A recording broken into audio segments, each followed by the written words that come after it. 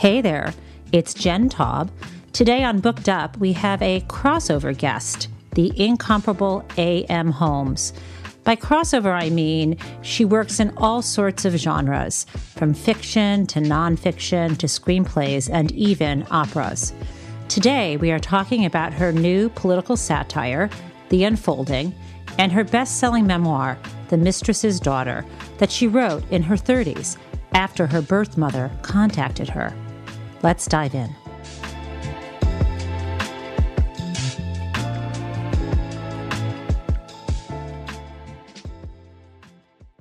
Hi, A.M. Hi, everybody. So, and from the top. I am so glad to finally meet you. David Handelman has mentioned you over the years, and I realized we have, besides David, another friend in common, or maybe not. Maybe you're not friendly with her, but my friend Jill Greenberg, the photographer. Sure. I think you. I never read it, but didn't you do an intro for her horses book? Yes, I did.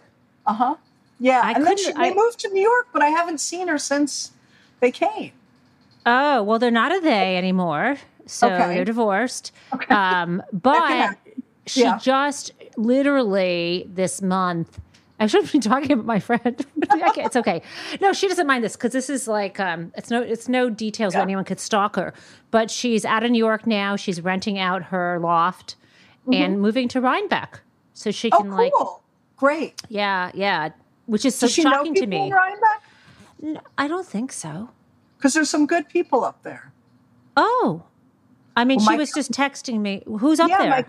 My cousin Scott Spencer, who's a writer, and his partner Joanne Beard, and Joan Juliet Buck, who's a writer and editor and art person. There's tons of people up there now. That will mean a lot to her. I mean, she's going to be doing her photography up there. I mean, she's so incredibly talented. What was the connection with horses, though? Why did you write? You're not a horse person? I like a horse, but I'm not I don't collect horses. I have no idea how that came to be. Who collects horses? I mean, I don't know if you is that the verb? Sultans collect horses. I've been to horse auctions and seen the buying.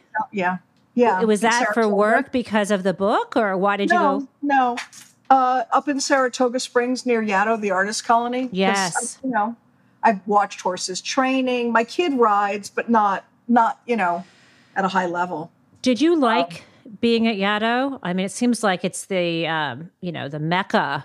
Other than in Iowa Writers Workshop. What was it like to be there? There are multiple meccas, but there definitely both of those are, and McDowell, where I haven't been. I was very involved with Yaddo's board for many years, and in fact co-chaired it and stuff. Yeah, it's great. It's a really good place to get some work done, and it's interesting how productive one can be when outside of your own life and really in a community of other people doing the same thing. And also, like for me, I I hadn't met, conductors and composers and so on before I went there. And so that wait a second. It's not just writers then. No, it's painters and poets and performance artists and a lot of composers. Leonard Bernstein was there a million years ago. Aaron Copland has a big history of composers. Wait, I'm making notes because I want to follow up on the Aaron Copland thing in 1 second, but I didn't realize that they matched together. It's kind of like my home, like my husband's an artist and has a studio in the backyard. It really does help to be around others that work, sort of project by project and understand the value that procrastination is the only way you actually get stuff done. That's hard for many people to understand. Yes, my producer probably doesn't realize that my secret plan in launching this podcast Booked Up is that I'm actually on a writing deadline. For June 15th, I've got to get my manuscript of my next book in. So, there's that. Yeah, but then you add more other things that you have to do because that's when you get it done. Yeah. It's amazing. I've been incredibly productive over the past few months because the anxiety around, does this suck? Can I really do this? Right. And the agonizing, I'm getting back into the write fast, edit slow, which is a better mode for me. But this is about you, not about me. I want to hear what is the new book about? Shit, you're not allowed to do this. Okay, Yeah, the new book. Well, do you even know the old books? I mean, have you really prepared for this conversation? I have not fully prepared. So no. You've got to understand this in the context of the body of work. So my first book was called Other People's Houses, about the 2008 financial crisis. It was a narrative linking the savings and loan debacle to the 2008 crisis. It was published by Yale Press. It's actually a really good book, but I don't think it got as much attention because it requires people to actually read a narrative. And it starts with, I decided to kind of, this couple called the Noblemans. Well, let me back up. There was a famous Supreme Court decision from 1993, which is the one that interfered with the ability of people who are underwater on their home mortgages. Like if they owed more on their mortgage than the home was worth, they couldn't cram it down. This is something you do that's a pejorative expression, but in any other kind of loan, you can use bankruptcy restructuring to reduce the amount of principal you owe to the principal to the value of the asset. Well, you can't do that with home mortgages because of this 1993 case called Nobleman versus United States. So I decided when I met with my editor, when I was talking about writing this book, he said it should be a narrative. And I'm like, okay.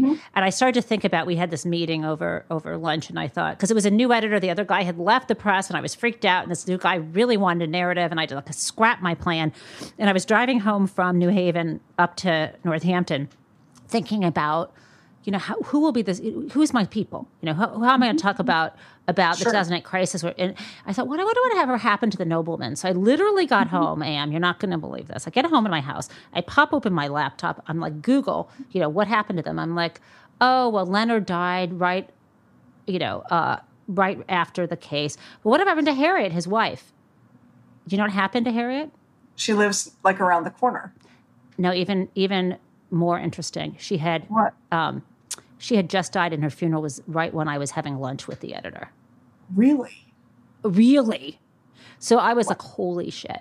So then I went from there, instead of actually writing about the 2008 crisis, because of course, procrastination, I pulled that thread I got from the National Archives, like their bankruptcy. I actually met her daughter in Texas at the condo that was the subject of the case. Anyway, you don't need to know about this thing, but I recommend that's the book. Interesting. Yeah, I will But then what was interesting is after I dug into this family and what had happened, it turns out they had lost their condo because it was underwater because of the SNL sort of boom and bust down in Texas. I'm like, well, what about the other party? It wasn't versus United States. I'm sorry. It was a Nobleman's versus American Savings Bank. That was the other party. I'm like, well, who the hell is American Savings Bank? And then I come to find out they were the largest savings and loan to fail during the crisis. And then I traced them forward. Yeah. And they became, there's this whole, I went backwards to how they blew up. And then I went forward, and they got swallowed up by Washington Mutual, who became the largest thrift to fail during the 2008 crisis. Right. And then, but then, anyway, there's this whole, you just have to, it gets, this bank becomes a character in the book. Anyway, I enjoyed writing that. Because I find that fascinating. I really do. Oh, I can't wait I will send you a copy. But that was the first, that was the first book. And the second book was on white collar crime, called Big Dirty Money. And although it doesn't take a narrative approach, it does dig into the history of the term white collar crime about Edwin Sutherland. Anyway, I love that book, but that one wasn't with Yale Press; it was with Viking. So what I'm doing now is a second book with Viking. I have an incredible editor there. I had great editors both places. Who's your editor? Wendy Wolf. Oh, sure. Yeah. She's a legend. I had Bill Frucht at Yale Press, also legendary, also really good. People tell these stories like, oh, my editor didn't do anything. I'm like, what? You want your editor to be in your face and questioning things, not micromanage. And then, so this new book is on tax. I will stop talking about myself, damn it. But it's called, the working title is Taxation Nation, Lessons from the Loophole Factory. And I'm writing about the history of tax and where we are now. Who knows if the title will stay the same, but I decided to do this one. I'm taking it a step further. I'm kind of going back to the narrative way, but also decided I'm doing my own investigative journalism. So I decided to go visit some tax havens. So I went to Cayman. I don't know if you've been there. Nope. And I went to the Channel Islands, to this place called the Bailiwick of Jersey. Anyway, it goes on and on. So I'm supposed to be I'm supposed to be writing that book, and I also, of course, went to Washington D.C. and I've met with people there, and I have binders of things to read, articles to read, and I have I have books to read, and I have writing to do, and transcripts to update. But instead of just launching right into that, I decided to do a podcast instead. Of course. So that's where we are, A.M. One last question on this. Are the tax havens interesting places to visit? Unbelievably interesting. Do they have the feeling of being a tax haven? Yes, in different ways. Because Jersey also has the feeling of being a place which you may not know was occupied by the Nazis during World War II. Oh, there's so much. And I actually, because of, this habit of meeting people, I mean, you may collect horses. No, you don't. But I collect people. And so between the people I collect, and also I do this thing where I announce to everybody what I'm doing. So then they tell me things. So I'll tell people, I'm going to Jersey. And then people are like, New Jersey? But then someone says, oh, I have a friend in Jersey. Sure. And then I get to be having cocktails in this, by the water and meeting really interesting people who will be in the book. I can't tell you any of the meetings, but that's how I kind of go about my process in a somewhat linear way and in a somewhat sort of superstitious and it's all about people way. Anyway, but can we just... Yes. I feel like you could really be my friend in real life. I can. I think this is the beginning of a friendship. Where are you in New York City? When can we hang out? Whenever. I'm here. Okay, good. So tell me, what was I supposed to be doing here? Oh, tell me about, forget the Aaron Copland thing. You wrote an essay for the Paris Review about how you used to write letters to famous people. And I realized, since you just name-dropped Aaron Copland, the composer, when I was in elementary school, my teacher had us make a book for Aaron Copland's whatever birthday it was. Like, it's in the 70s. Right. And I remember that we made it and then sewed it together, and she apparently, presented it to him at something. So that was my first letter to a famous person. Okay, enough about me, A.M. You. What about you? What are you working on now? Oh, never mind. I'm not asking you that. You threw me off.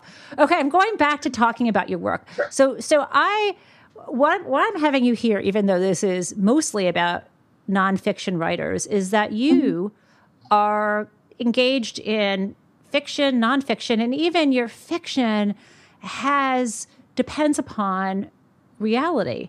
And, we were kind of communicating beforehand by email, and I think I've come to understand what it is that you're trying to do. And I mean, how would you explain why you situate your characters inside of these really important historical moments?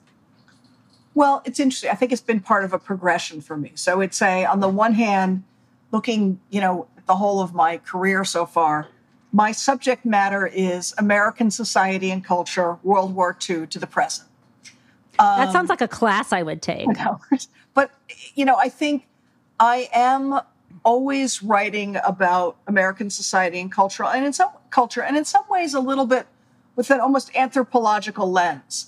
And so I'm always reading the culture and writing in, I don't want to say reaction, because it's not reaction. It's in some ways, how do we make sense of things? And I would say that the reason that I'm using fiction most often is because I feel like by using fiction, I can also access the psychological and the emotional aspects of American social, political, cultural, economic life in a way that it would be difficult to do in nonfiction. So that's the short, long answer to that. But that's how we live our lives. Like I was thinking a lot about your most recent book, The Unfolding, and I don't want to tell people too much beyond maybe what is sort of at the beginning, but it takes place in this sort of fictional / real world on the evening of the 2008 election, when just before and just after Barack Obama is elected, and takes us through that inauguration. So that the time frame of the book is then, but you wrote it over many years. And it's sort of at the heart of this book, or at least the heart of this book is both a family story, the relationship between a father, a daughter, his wife, what's going on with that as they live and breathe their very differing reactions to what this election means. And then the father kind of becoming part of this group that wants to interfere with the peaceful transfer of power. So this is kind of how this story is told, and it just seems to me that you're using this family to kind of do both, talk about the personal and talk about the political at the same time. Yeah, I mean, I think that there are sort of, a variety of threads in the unfolding, and that's quite purposeful. I wanted to sort of tell the large scale, what we would describe as the Great American Novel, which is traditionally a very male form. Women don't write the Great American Novel. Right. And that piece of the story is definitely about the main character, the father, who's known as the big guy, and ultimately the cohort of like-minded men he brings in to reclaim their vision of America because they're upset that Obama has won. And that ties to something that I feel like is true to our history, which is that what seemed like a moment of great hope and progress to many of us also seemed to trip off a barely latent but powerful thread of racism and sexism in this country that's still blossoming fully today. And so part of it is I'm literally looking at 2008 as a lens of how we got to where we are now. And then definitely in the family, I also wanted to look at sort of a multi-generational story of women's lives and kind of different kinds of awakenings. A daughter, Megan, voting for the first time in 2008, who begins to realize perhaps she doesn't see the world in the same way as her parents or as she was raised.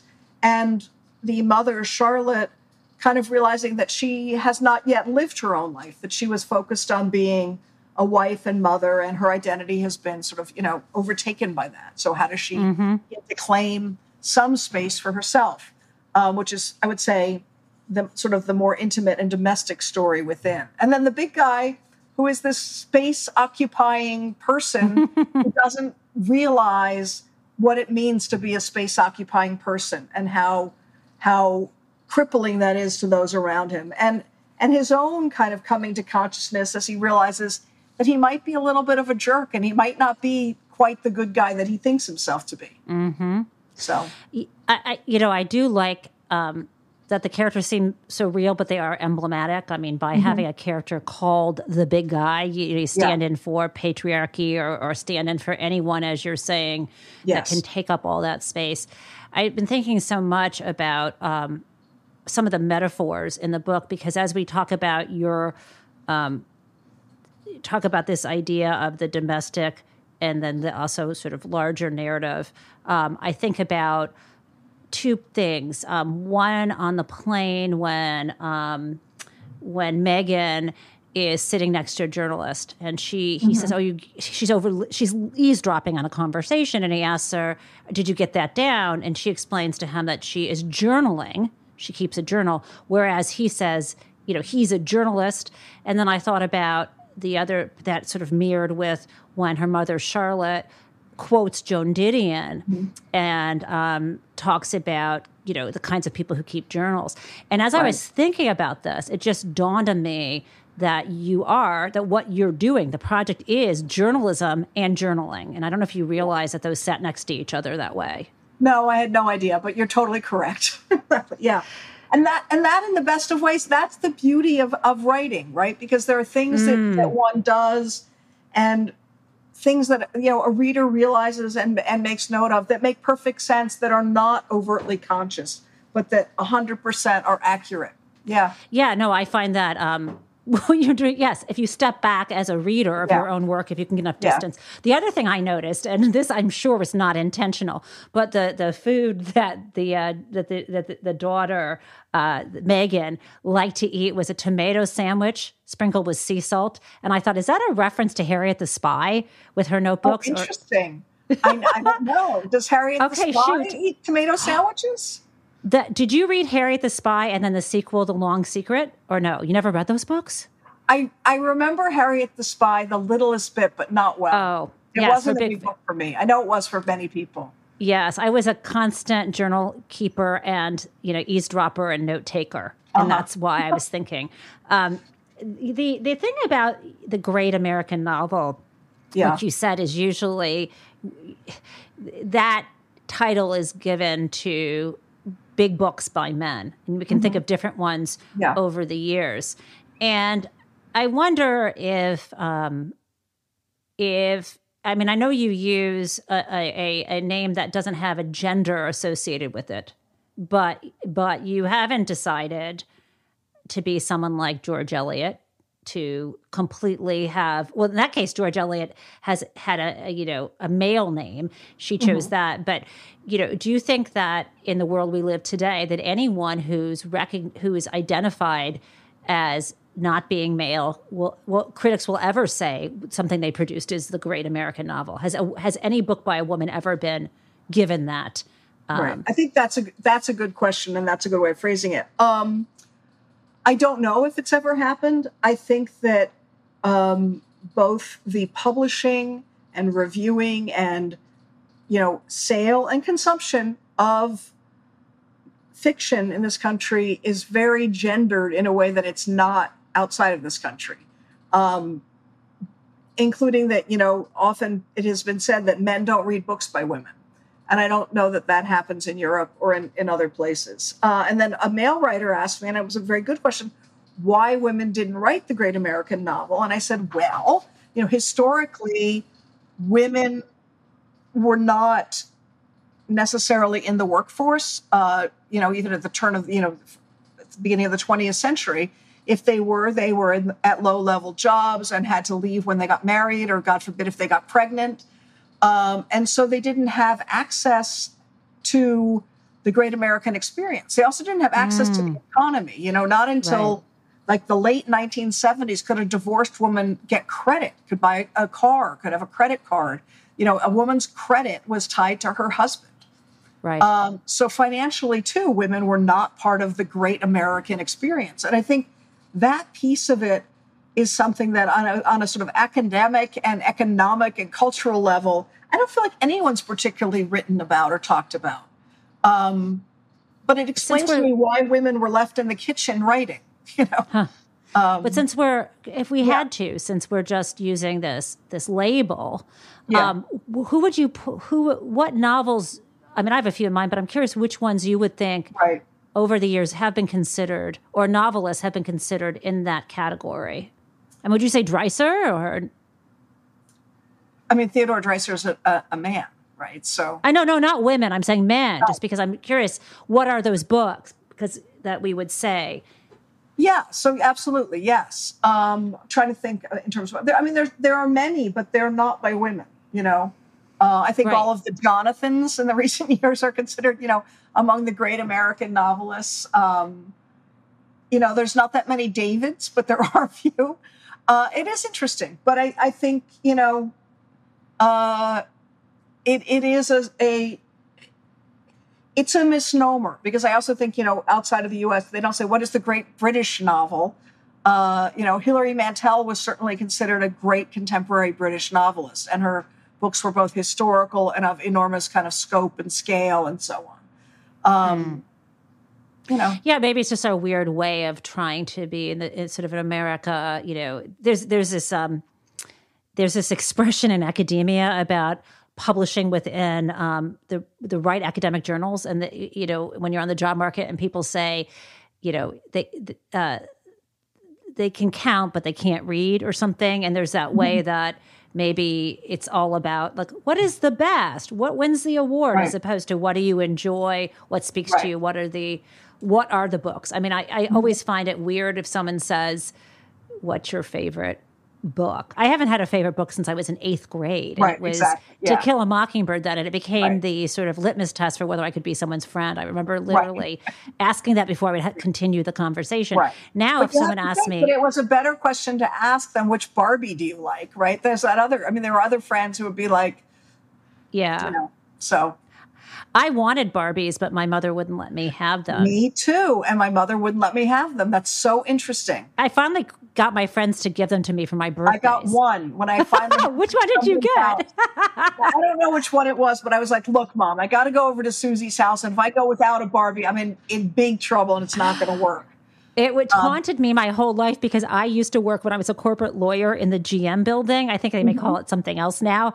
That's where my law firm was, and that's where FAO Schwartz used to be. And in the 90s, I don't know if you remember, but if you go in the back door of that building off of, I guess, what's the one after 5th? Like, is that Park, Madison? the next street? Madison. So if you go in the Madison Avenue entrance, and then there's a glass window, and there was this giant sort of funnel, this cylinder filled with water in tiny little Barbie shoes that would go from the ground and bubble to the top. And every morning I would have to stare at that as I walked in. Yeah. Well, I famously wrote a story about a boy dating a Barbie doll. What? Yeah, I wrote a very famous story called A Real Doll about a boy who's dating his sister's Barbie. And it was interesting because a lot of magazines wanted to publish it, including like Playboy and so on. And their lawyers advised them not to, citing the case of Debbie Does Dallas versus the Dallas Cowboy cheerleaders, because Mattel was famously litigious about Barbie. And there was an open question to whether Barbie was a public figure and could be written about. And, Todd Haynes made a movie that had Barbie in it and so on, and went to court. And then ultimately, as Barbie grew up and kind of came of age, all the writers and artists who'd grown up playing with or not being allowed to play with Barbie made work about it. And ultimately, I would say that the threat of the case went away. And Barbie, I would say, has become a public figure, which is interesting. I think when I was a child, I didn't understand what any objection could be. And now there's so much. Yes.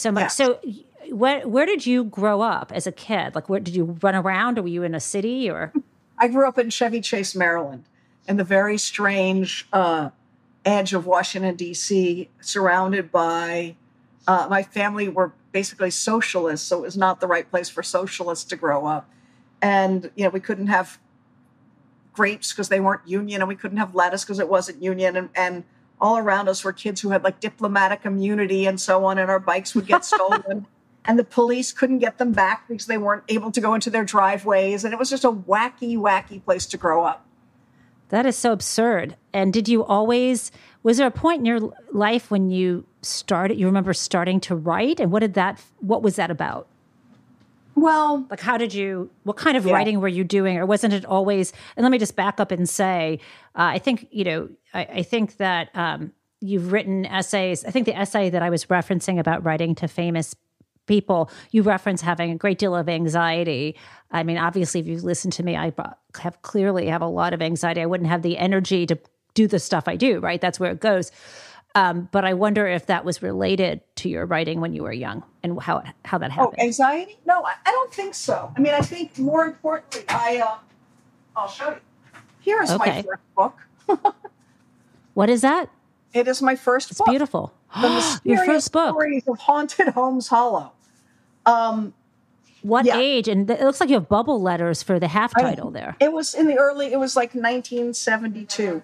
Oh my God. It's dedicated to my right hand. No, so I actually really had learning issues. So I was quite dyslexic and quite impaired. And so school was not easy for me, nor was writing. And so it's interesting because nobody thought that I would be a writer, but they meant like you won't write a check, you won't write like your homework, you won't do anything, much less be a writer. There was no understanding at that point that creativity or intellectual power were, separated from the ability to form accurate letters with a pen.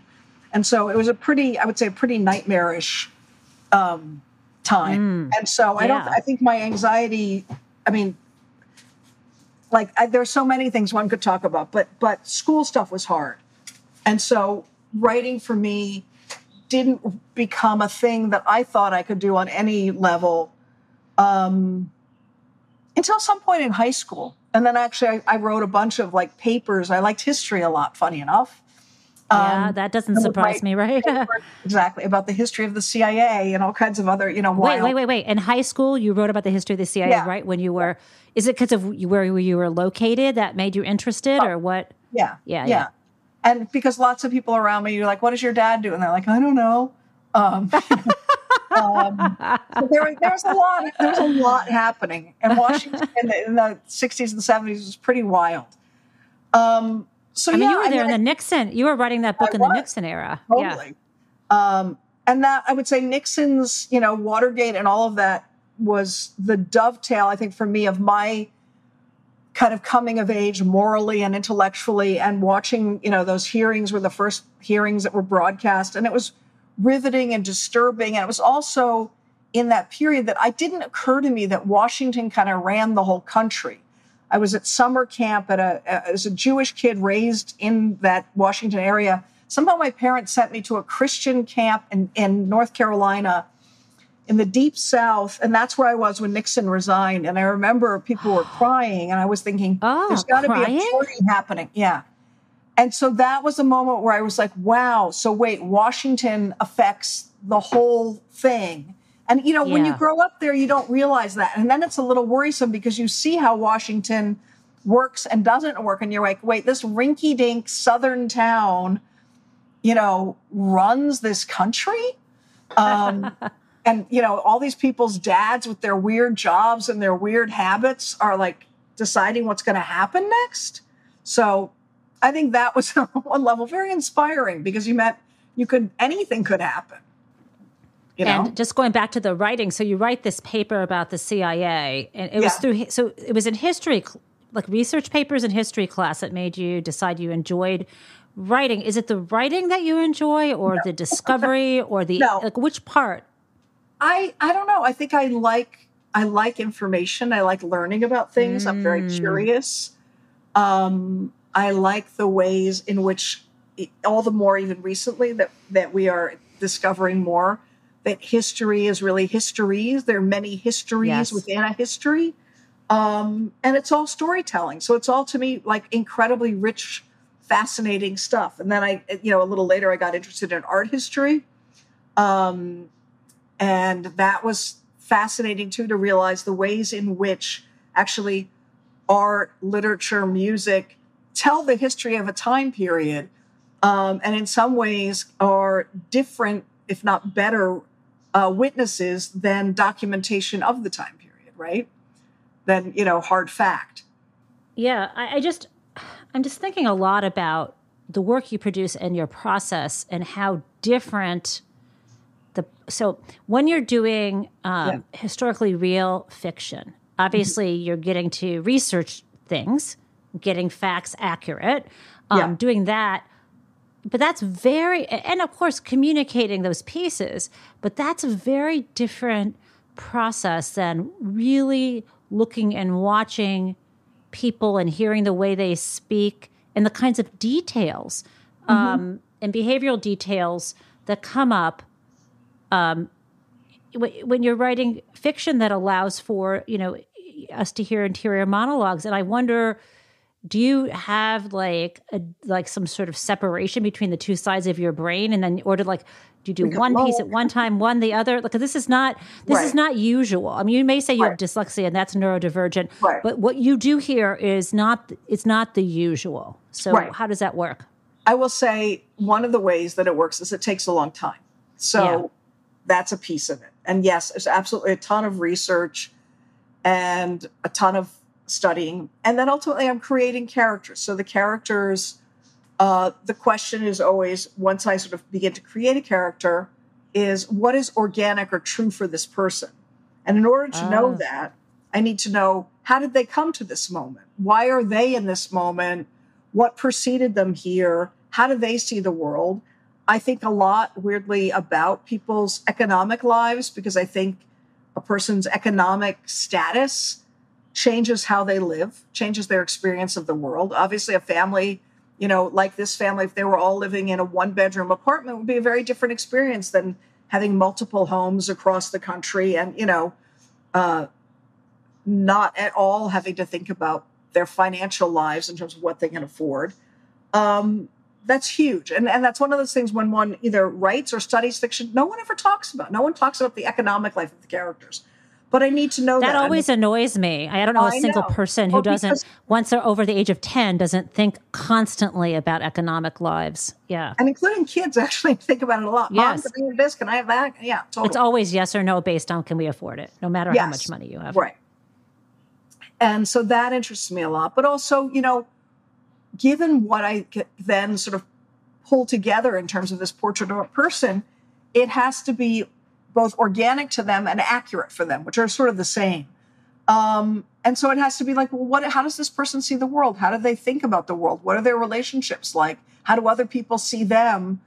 And in those ways, I would say if not training, my awareness comes a lot from playwriting.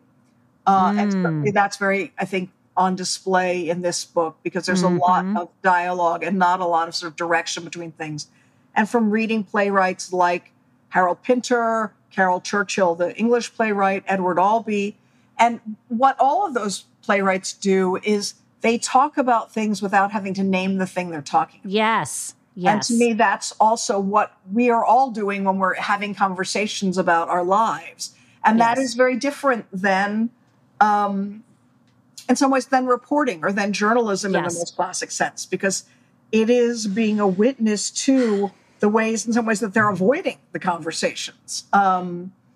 It's so true. And in journalism, I mean, and I'm being general here, reporting, if we just call it reporting, we know the order of information. You start with the most important thing, even if you have a hook, and then you sort of get, right? And to me, you show your playwriting skills as well as your incredible storytelling skills by the decisions you make about pieces of information that you reveal. And I would just say, I guess it's so toward the beginning that it doesn't really reveal much, but we have the big guy at the very beginning at a bar having drinks with somebody who we come to find out has been in a pool, right? Right, swimming. And then much later, we find out who he's gone swimming with, which is somewhat relevant. But it's this moment where it allows the reader to go, oh, then why didn't he say? And and I appreciate that. Whereas with not that all journalism or all nonfiction is just strictly let's follow things in chronological order. A good writer won't do that. But there's so much of that showing and not telling that you do by what people don't tell each other, what they don't say. It's really. It's extraordinary. But the fun of that and the beauty of that is also trying to build a world with enough clues and enough information where the writer can also trust the reader to put it all together. Because, and I will say, readers are very sophisticated. And especially in some ways, too, now everyone has watched so much TV on top of all else. Oh, right. That the ways in which narratively one used to have to kind of lay things out, like the carriage wheels rolled down the path to whatever, you can now cut to that. You could Jane Eyre, on speed. It would be pulled up to the house. The carriage pulled up to the house. You don't have to give the long preludes to things in the same way. In fact, you can't. I remember I've been talking to, who was I speaking with? Someone, a friend of mine who writes for middle readers. Is that what they're called? Totally. Yeah. And she's just like, you can't.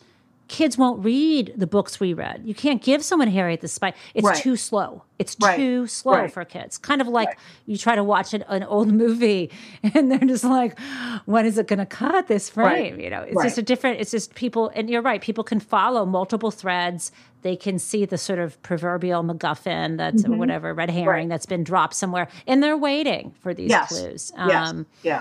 So that is true. Yeah.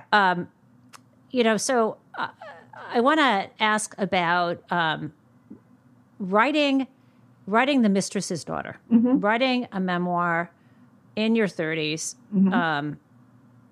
And I would never, I sometimes put myself in my work, but I just don't know the courage it takes to do that and whether you felt better after having done it. It's so funny. No, everyone always asks that. And the answer is absolutely not. No, everyone always thinks when you write a memoir, you're going to feel better afterwards. Absolutely not. Oh, God. I think that for me, part of it was the desire to capture the information and the experience of being found by my biological parents, when I was in my 30s. And also the awareness that if I didn't capture that information and kind of put it in a container of some sort, it would change over time because we change over time and the rest of one's life and history unfolds. And so I wanted to be sure to kind of get that. And then in part two, I felt there were times I thought, God, I really don't want to finish this. You know, it's very hard and painful. But I also thought in multiple ways that I was bringing to it my skills as a writer that I had developed, you know, doing lots of other things. And that was a plus, because I think finding language for what I would describe as primitive emotional experience is very difficult. And I found it difficult, but I also felt that it would have relevance to other people who were struggling with that. And I think I feel good about that part of it.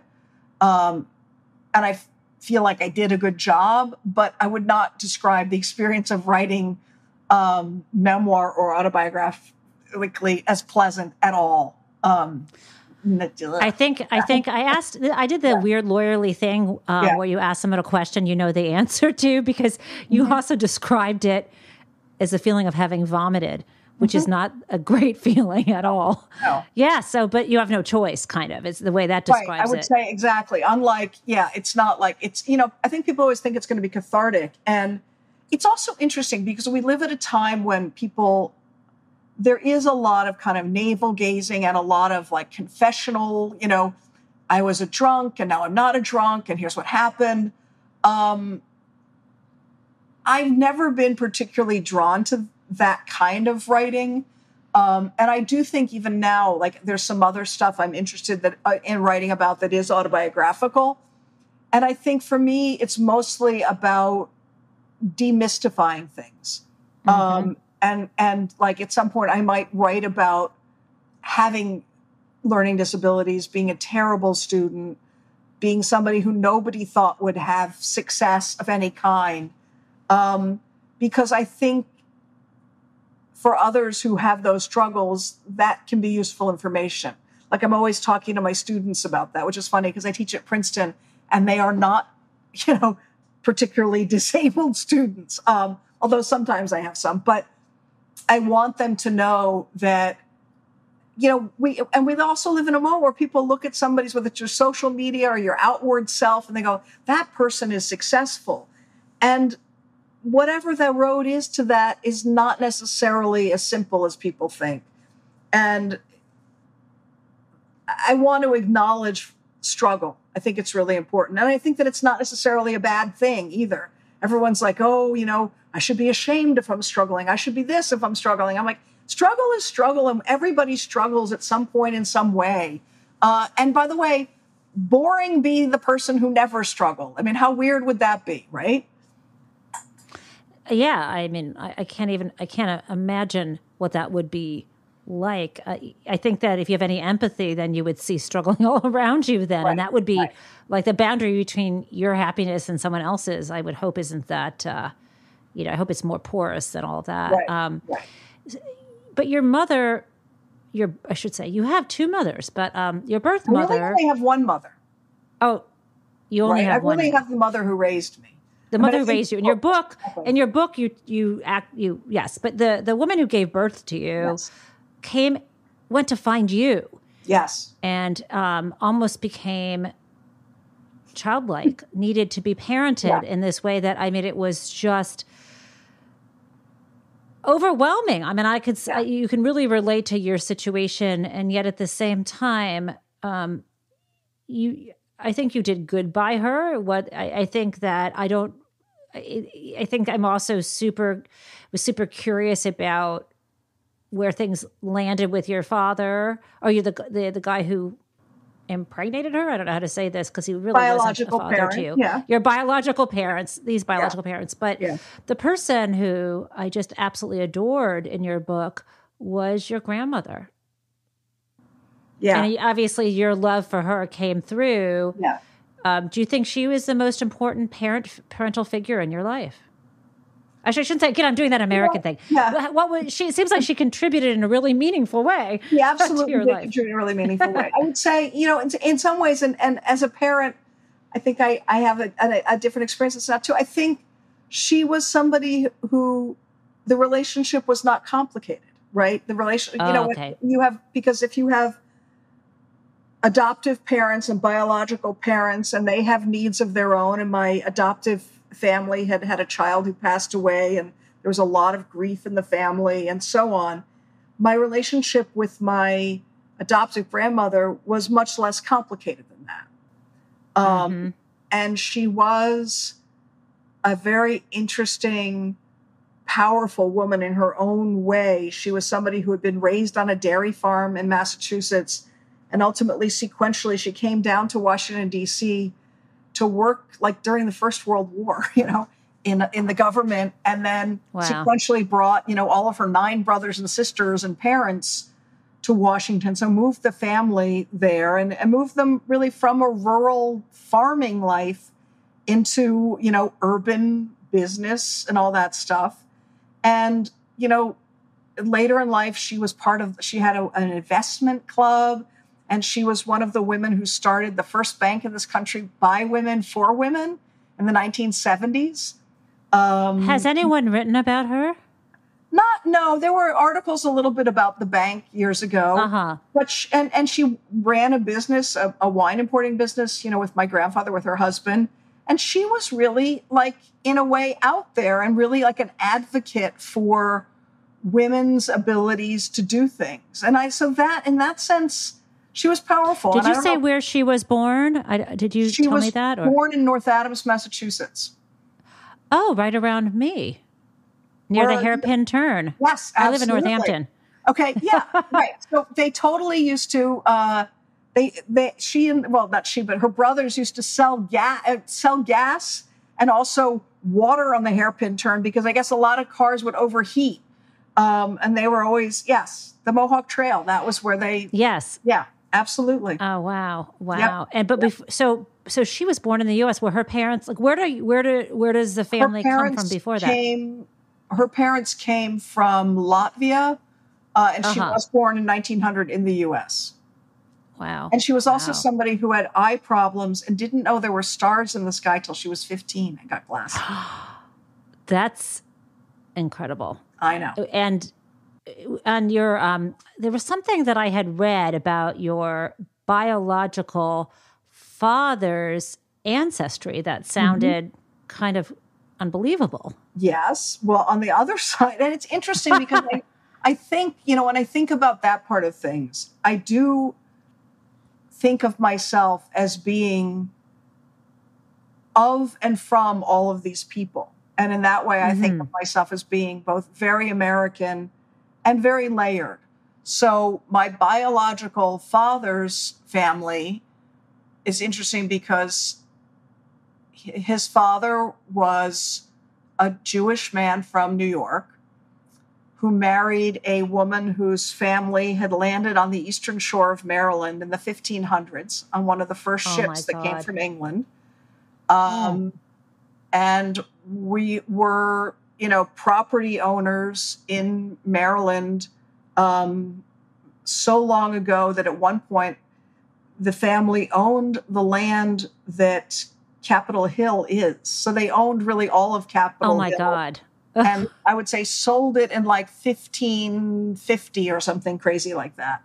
Well, that was a mistake. Exactly. Oops. Jesus. But it is interesting to think about, how all of those experiences play out on people. And I think, when I look at, we're talking a little bit about the big guy and what does that mean? I think when somebody's history goes back that far and they know those threads are there is a kind of entitlement and there is a kind of big guy swagger and space occupying that when you see somebody just doing it, you think, where does that come from? And then you see other people who are immigrants or who may have come more recently who feel unentitled or not able to ask for or claim or, get what they want and need. So all of that interests me, always enormously. Mm-hmm. And I'm just trying to think, there's so many different sides to your family. Oh, but we don't need to do that. So you work in so many different genres, fiction, nonfiction, playwriting, even screenwriting. Yep. Where's your, what do you do that for just, what kind of mindless fun do you do that's unrelated to reading and learning and writing? Well, that's a good question. I would say I love art. I secretly collect a little tiny bit of art, but I love looking at pictures. I love, I love traveling. I love looking at places, but I comfort myself by wherever I go, a book tour or anything. The first place I go is a museum or a library because those are sort of my safe spaces, and that's where I find myself. I love listening to music, from all time periods and so on. I find that is a big piece of unlocking my brain. I've been recently writing operas. I've written 2. Oh, really? More. Yep. Is that through a connection with David? Because David's other friend wrote the libretto from. I have a friend who's a composer, and Luna Pearl Wolf. If you know her, she's a good friend, and not David. One of David Handelman's friends wrote a libretto for one of her operas. She just wrote an opera about Madoff. And also the Queen of Hawaii. Anyway, so what did you work on an opera? Tell her I want to write an opera for her. I really am into it. You would like her so much. I can absolutely connect you. I owe her a phone call, but yeah. Do that. That would be fun. I really, really enjoy that because to me also, because opera has music and language and visual and acting, and it really feels to me like you can do so many things in it, and there's so many different elements and ways to tell a story. And so I'm very, very interested in that. I'm actually going to be teaching a class this spring, an experiments in opera class at Princeton with a composer. And that'll be fun. What opera did you work on? I did an opera for the Kennedy Center, a short opera for the 50th anniversary that opened there this spring. And then I did a full-length opera that had 6 composers for this company, Experiments in Opera, a couple of years ago, that turned out exponentially better than I ever would have thought and was really cool. And it's funny, my grandmother, the one we were speaking about, used to listen to the opera all the time. And she was the kind of person who liked to get her hair done on the weekends. She would get like a blower. Every Friday?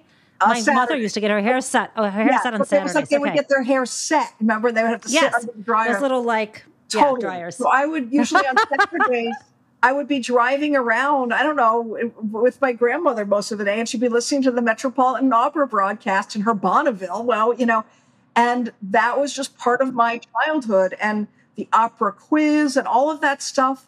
And to me, that's like the best stuff, because that is the stuff that just sinks in the same way that my dad used to go to museums all the time.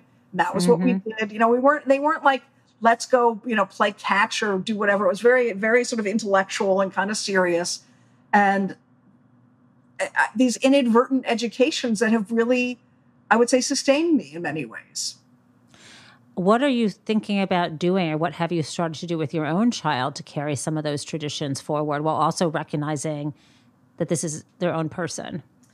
It's difficult because it's not as easy as it used to be to make your child do something. I don't know how to say that better than that. Or maybe I'm not as good at it. No, I think that describes. Right. No comment. Yeah. So, one hopes that some of it rubs off. And I will say a couple months ago, she was home from college and said something like, let's go to the Metropolitan Museum. And I was like, okay, absolutely. And then quickly, renewed my membership that I'd let lapse because no one would do it. But I think, one hopes a little bit. And she got a little bit into music. She was really not into, sort of other than contemporary music when she was singing in a choir. And all of a sudden, it was interesting because she wrote her college essay about discovering her Jewishness by singing Christian music at school. And so that was like Leonard Bernstein. What kind of music written by Jews or written? Everything from, I guess, a lot of the choral music that was taught at her school, had Christian roots. And then whenever there was a story that had any Jewish, whatever, the choral director would be like, and this story is for you to sing. Oh gosh. That reminds me, I've got to tell you this. This is what family legend. So I love Christmas music, and I was in a singing group, and really, I think we maybe sang part of Handel's Messiah. I mean, I love this, but similarly, my older brother is 2 years older. when he was in it was a boys school and a girls school kind of together. And at the boys school, his guy in charge of the sort of choir wanted to, I guess my brother was complaining to him and the other Jewish kids, like, how come there are no songs for Hanukkah? Mm-hmm. So he said, well, why do we always sing that stupid Hanukkah, come light the menorah, whatever, or dreidel, dreidel, dreidel. And they said, well, Mr. Bellinger or whatever said, is there another song? And so my brother said, yes, there's a song we sing in our family. And the lyrics were, Ani rotzeach lechalet lebeit hashamush. Do you know what that means in Hebrew? No, what is the translation? I have to go to the bathroom. That's really and so my brother put that to the tune of some Jewish, some like dreidel, what the heck? Right. And he had all the kids singing it until like this one kid, I don't know who it was. I'll have to ask my brother if he listens to this. We'll see if he's listening. Adam, you come tell me. But one of the kids ratted him out, like, why are we singing I have to go to the bathroom? And he got in so much trouble. Yeah, he was like that. It was great having an older brother like that. What school was that? So I'm from Michigan. Yeah. It's Cranbrook. It's now Cranbrook. I went to Kingswood, and it has that graduate art school. Are you familiar with it? Yes, of course. Yeah. Well, so my kid went to school not far from Northampton, up in at Northfield Mount Hermon. Yes, of course. Which is so much fun. Yeah, she had a really good time. But was she there during COVID? Part of it, yeah. Oof. Yeah, I have a kid who just graduated from college, and I have one in high school now. And so that's all been an interesting thing. Yeah. Well, so we need to, this is like the beginning of a beautiful friendship, I think. I hope so. Although that movie doesn't really hold up in the way that one had hoped it would. That's from Casablanca. Oh, right. The very end. See? Sorry, spoiler. No, totally. Now that you mention it, rings a bell. Yes. You know what's so funny though? But these when you watch these old movies about love, and when you're young, you're like, how could he leave Ingrid Bergman with the high key lighting, and she's so gorgeous? Right. And now I'm older, I'm like, yeah, that would have gotten old. It's better just to have the guy friend and hang out. That's really funny. In the fog. Yeah. I don't know. I've changed. Totally. Yes, I've changed. Anyways, is there something that I should have asked you about that I didn't? I don't. Or you should have asked me about, or something. I don't know. I'm not sure. There's so many things one could ask about. Well, how do you know David, since he's been such an important feature in our friendship, our young friendship? That is a good question. I want to say, I feel like I knew David a tiny bit long ago, and then got to know him a little bit more through Writers Guild stuff and various things. And then through his and Sid's love of theater, which they go to so much more deeply than I do. And she's a playwright too, yeah? Yes. Okay. Yeah. Well, there you have it. Yeah. Okay, well, maybe I'll have to have Sid on next. Anyone David knows, right? Just have the whole... He knows a lot of people. He knows good people. He does. Yeah. He does. Well, I'm not that been good. Such a pleasure. I wish I was a better people collector. I'm a little introverted for people collecting, but you only need to know a couple people collectors, and I can, I'm one people for you, right? Yes, exactly. Right. You name a topic, I'll tell you. I can connect you with somebody. Fantastic. Well, look at that. And what can I do for you? Well, would you be on my podcast? It's called Booked Up. Yeah, I would love to. I've heard it's wonderful. So we haven't. I hate to tell you, we haven't been taping. This is just the pre-interview, AM. So now we have to go do this all over again. I hope you remember everything we spoke about. Is that okay? Yeah, totally. Okay, great. Well, next time I'm in New York, I will tell David we have to get together. That would be so much fun. I would love that. Me too. Absolutely. Have a great rest. I have to leave you with the Northampton thing. So speaking of playwrights, here's one last thing I'll tell you. So a million years ago, and I want to say it was like maybe 93 or something, when my book In a Country of Mothers was coming out.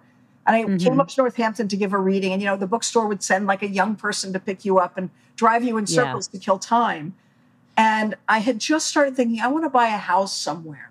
And we're driving around. And I said, oh, my God, that's exactly the house I want to buy. It was a white house with a front porch and a swing and a red front door. And she goes, that's wild. That's where Who's Afraid of Virginia Woolf was. Yes.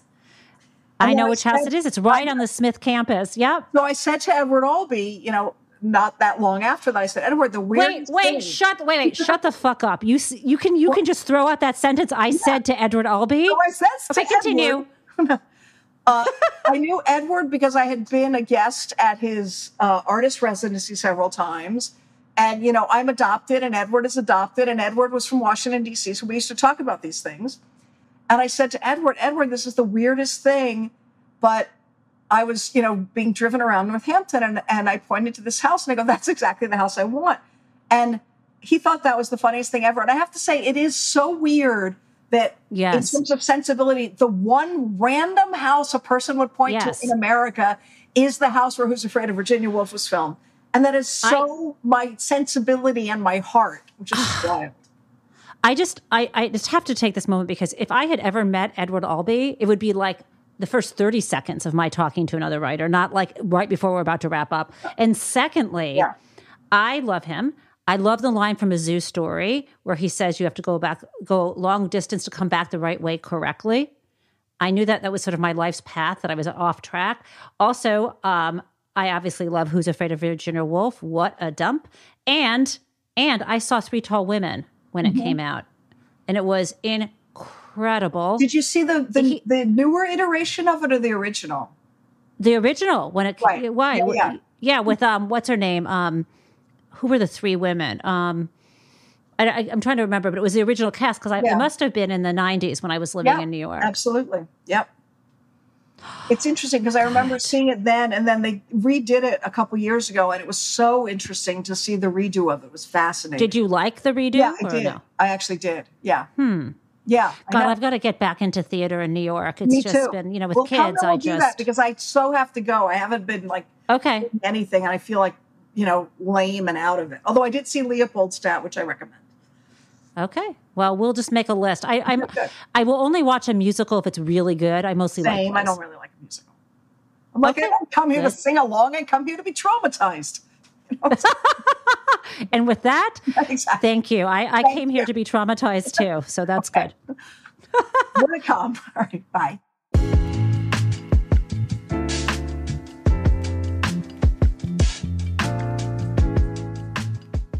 That was such a great conversation. This literally was the first time I have ever seen or spoken to A.M. Homes. I have read her work and some book reviews about her. And of course, my friend David Handelman, who we kept mentioning, has recommended her to me over the years. And so this was so wonderful.